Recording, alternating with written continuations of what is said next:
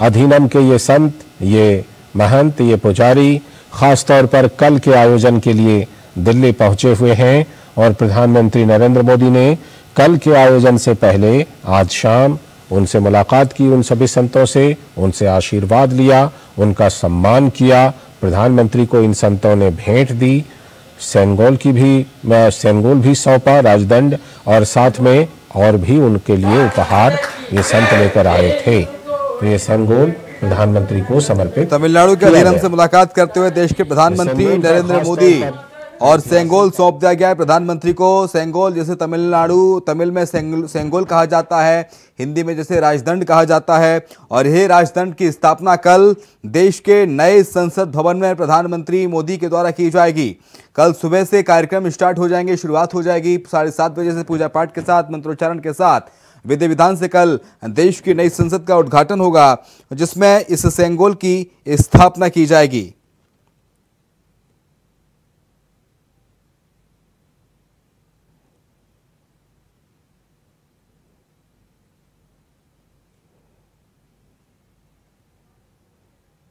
तो नया सेंगोल, ये सेंगोल मिल गया है तमिलनाडु के संतों के द्वारा प्रधानमंत्री मोदी को, और पूरे विधि विधान के साथ ये कार्यक्रम हो रहा है।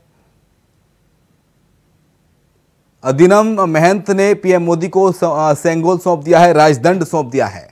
इस राजदंड का मतलब होता है जिसके पास ये राजदंड होगा उसके पास देश के सभी अधिकार होंगे, उसकी सरकार होगी, उसकी सत्ता होगी। तो ये राजदंड का मतलब है जिसे तमिल में सेंगोल कहते हैं, और इस सेंगोल सौंप दिया गया है प्रधानमंत्री को पूरे विधि विधान के साथ, मंत्रोच्चारण के साथ। तमिलनाडु से ये संतों की टोली आई थी जिसने सेंगोल सौंपा है देश के प्रधानमंत्री को। नई संसद, दिव्य भव्य, और कल वो ऐतिहासिक पल होगा जब सेंगोल की स्थापना की जाएगी। अधीनम महंत से मुलाकात की प्रधानमंत्री ने, कल नए संसद भवन के उद्घाटन समारोह में शामिल होंगे अधीनम।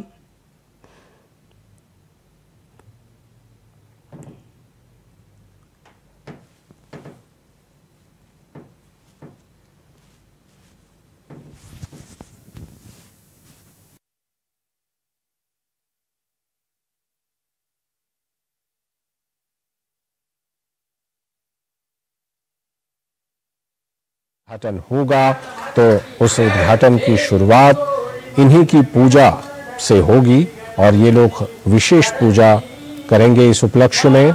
और साथ में ये जो राजदंड यानी सेंगोल आप अपने टेलीविजन स्क्रीन पर देख रहे हैं, इसकी प्रतिस्थापना की जाएगी। और ये जो स्थापना है, ये जो